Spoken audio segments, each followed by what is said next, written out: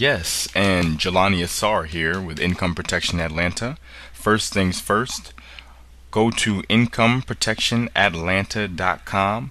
Right now, just open up a new tab or a new browser in Firefox or whatever your browser may be. Go to incomeprotectionatlanta.com and join our email list so you can receive your free report entitled Protect My Income in Atlanta, only for you if you desire more financial security in this volatile and chaotic economy.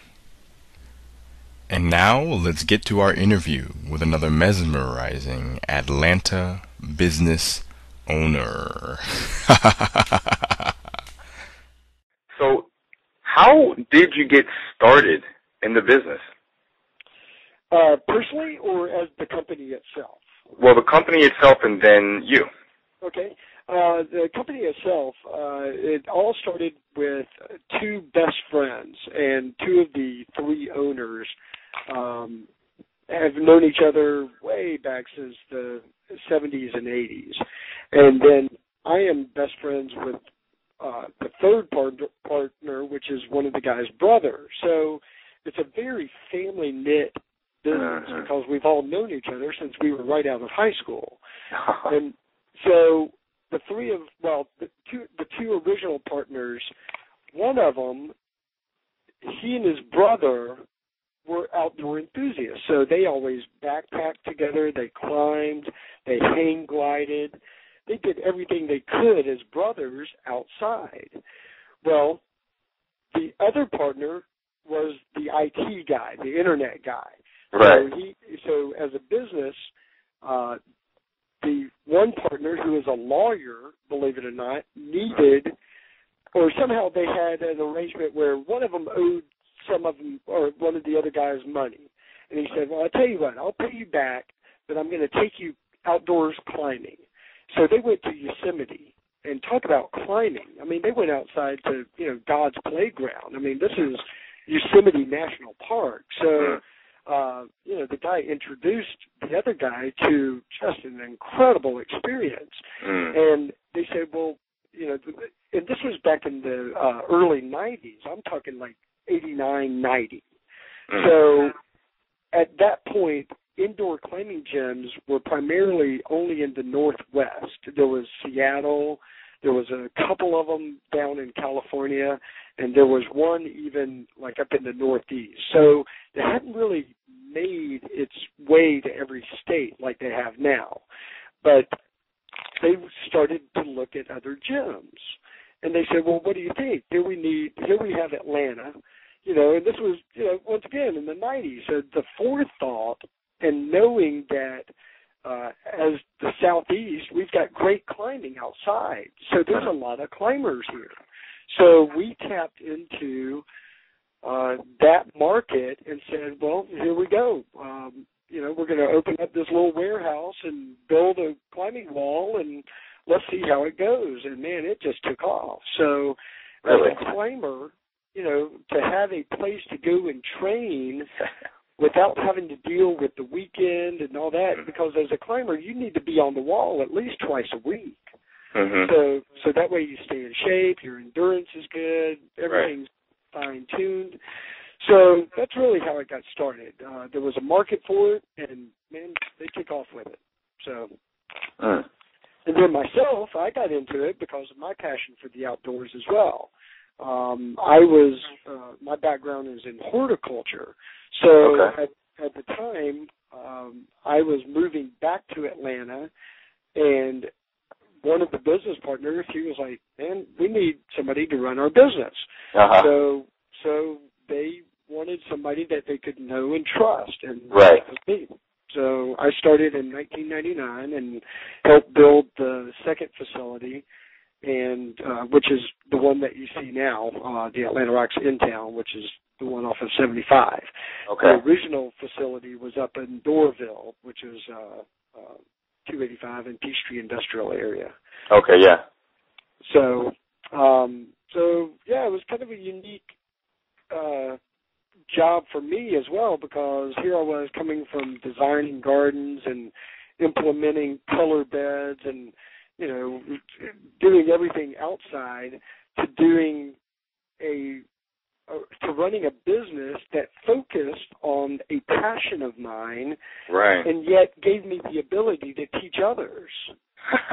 So over the years, my job has continued to grow as the general manager because of, number one, like social media, just customer service needs.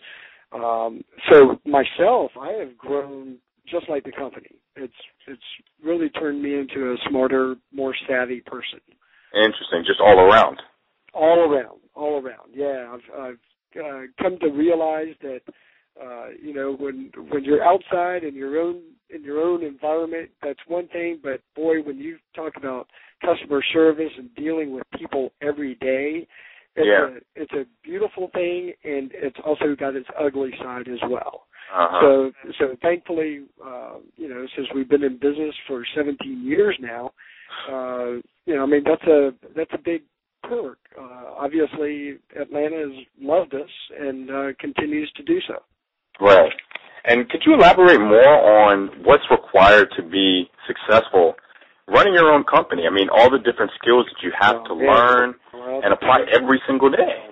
Yeah, the patience, the adaptions, the learning to really reinvent your business if need to. You've got to be able to, just always maintain your principal goal. I mean, our goal is, number one, is safety, and then also customer service.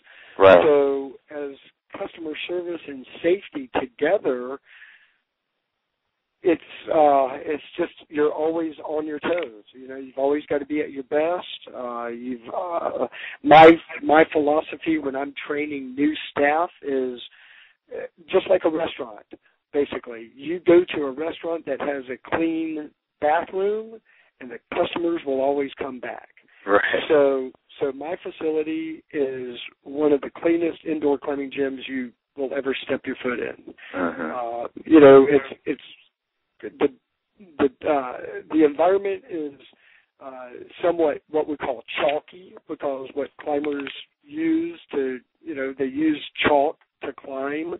Right. So every now and then, that's the extent of what we have to mop and sweep and take care of. But as a climbing gym, we also have cardio and free weight, so we have to take care of the hygiene problems with workout equipment, etc. Right. So, right. We've always got to, you've got showers, you've got grandmothers and grandparents coming in to use your bathrooms, so you got to make sure you're on it. So. Yeah. And then on that, is it common? I don't really remember with Chelsea Piers. I mean, is it common to have a workout facility in the same area as, or along with? It is for. Well, we wanted it to be something to complement what you were already working on. So as a climbing gym with workout equipment, after you work out or after you climb, that's when you tend to work out certain muscle groups. Right. The old adage, you don't want to stretch a cold muscle, so that's why we have stationary bikes and ellipticals and treadmills, because it gives our customers and members, inside inclement weather, and you put the cost of a membership to Atlanta Rocks as opposed to LA Fitness or Lifetime or one of the other bigger names, right? You're talking $75 for a month versus, I don't even know what it is. I just know it's not that cheap. So, it's extremely affordable. Yeah, exactly. It's extremely and affordable. Available for students, and we have fire, police, and military discounts, and nurses and teachers. Everybody can. I mean, if you're not any of that, then I'm sorry, but we've tried. We've tried to give everybody some kind of a discount, but there is. And then when I'm thinking... And wonderful. And join us for our next part of another fantastic interview with our great guest, with another amazing Atlanta business owner. In the next video.